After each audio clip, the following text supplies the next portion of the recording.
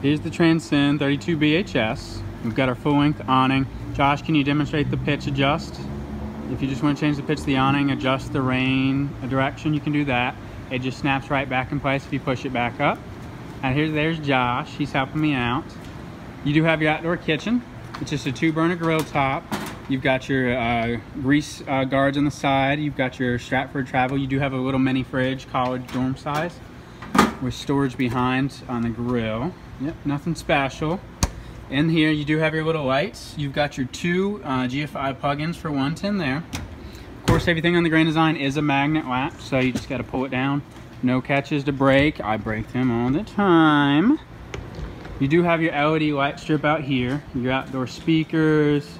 You've got your aluminum steps, nitro fill tires.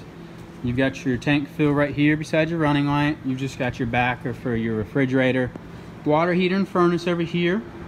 Moving through, you have your cable hookup and your 110. This is for an outdoor television. We are able to install the bracket if you want us to. A lot of customers just do it on a table. It is a secondary entry right there, still with the aluminum steps. And then you have your 47 cubic feet of storage underneath, your pass-through storage. You can see on the other side it goes all the way through. As I'm showing you the full length of the camper, Grand Design's very proud of their thicker aluminum, 25% thicker than anything else on the market. We've got our electric tongue jack, 20-pound propane tank standard. We add the battery on ourselves. You do have the solar prep. That's kind of like a trickle charge for your battery. As you open this side up, again with the magnet catch. You do have your one-stop hookups for your water station, with the main hookup not putting a hole in the fiber or the side wall, so you just run it up through the underneath, and your water hose will just connect from there. You can fill your tank. You can use your steady flow with that blue knob right there, battery disconnect, and all your inlets. You do have the black tank flush out here as well. Underneath, your black and gray hookups, clearly marked with the stickers right here. And then you can see your low point drain beneath. You have your main slide. And then in the back here, you have your hookup for your shore cord. This one is a 50 amp. And then up here, going backwards, you have your black tank flush for your bathroom, with this being a 1.5 bath model. You've got your back bumper, your fully walkable roof. Your sewage hose is gonna fit nicely in that bumper. The end caps just pop off. It is backup camera prepped. You've got your spare tire. And then you do have a cold shower port on the outside. That's where that blue curly Q hose and that pass-through was. It's just a nice quick connect, locks in place. So as we head on inside, nice friction hinge door. So the wind's not gonna catch it. I can give it a push, it's gonna hold. Of course, you have your screen door. So going inside, we've got our nice sliding door into the bunk room. It's got its magnet catch. Get a good view of that. You can see your plug in beside the chairs right there. So going in here, you've got your nice cubby hole up top, your door storage. Down below you have a little bit more, and then you have your heat vent. You've got drawer storage throughout underneath, 2 drawers, some open areas. Then you have 4 large drawers going down below with your 4 teddy bear mattresses. They are machine washable. The covers can just come off, designed to not be used with sheets, but most people still use them. You've got your 2 ACs above, your LED lights, those on a switch. You do have a mini exhaust fan. You've got a manual switch right here. You've got plugins for a television with a backer on the wall on the other side of the bathroom. You've got more plugins and USBs for phones, and then your main light switch. Going into this back bathroom, the half bath, you do have your toilet down here. It is a full porcelain toilet, as you can hear, foot flush. You've got your octopus coat storage right there. You've got your mirror, your sink, your GFI beside, and then 2 cabinets down below. Going through the couch area, you've got your 2 recliners. They both will full recline. And then you have your remote boat storage in between. These are very nice. I have them in my house. Bottom out of a camper. You have your dinette that of course will lay down into a bed with your storage all the way back. And then one cool little thing about these cushions, they are fully reversible if you want to have a plaid side. I say one side for kids, one side for adults in case they spill, with the living edge table, giving a nice little textured feel.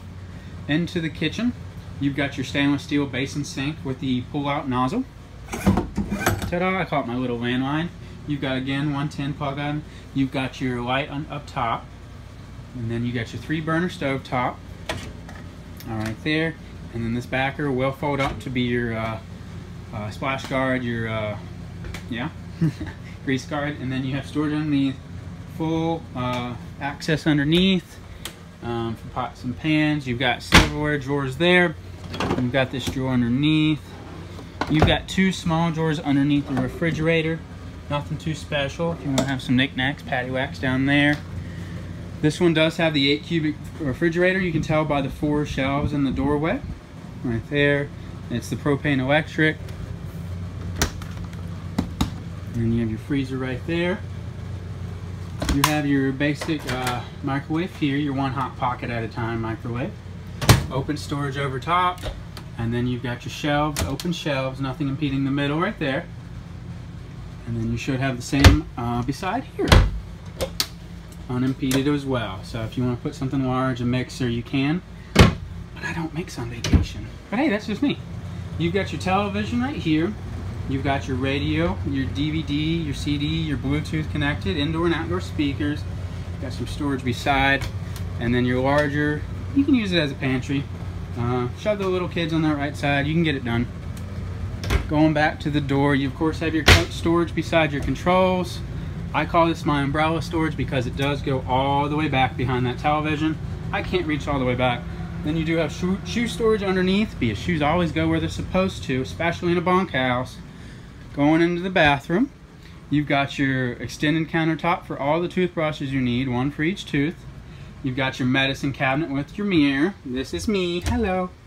And then you've got your medicine cabinet storage behind. You've got little shelves down below. And then underneath storage if you want to put extra toilet paper, anything like that. Again, foot flush porcelain toilet. You've got your small little step up into the shower, nothing too big, nothing too grandiose. Going into your shower, beside you have your towel hooks. This is the screen door, 3-year warranty on that door. You got your shower head, your skylight right there, and then you have the deep towel storage again going the full length of that shower, about 30 inches. Going into your private bedroom, we'll start on the left side. You've got your main light switch, your emergency exit. You do have a spot for a television in here as well. You've got your plug-ins, your cable, and room for a TV backer. You've got your hanging storage on both sides with plug-ins on both sides as well. Padded headboard. You can see on this side with the plug-in you also have USB right there with it. Storage underneath the bed. It is a gas assist, so you don't have to be like me when I do work in my car. My hood does not stay up on its own, so you have to kind of jump in and out. Not with this one.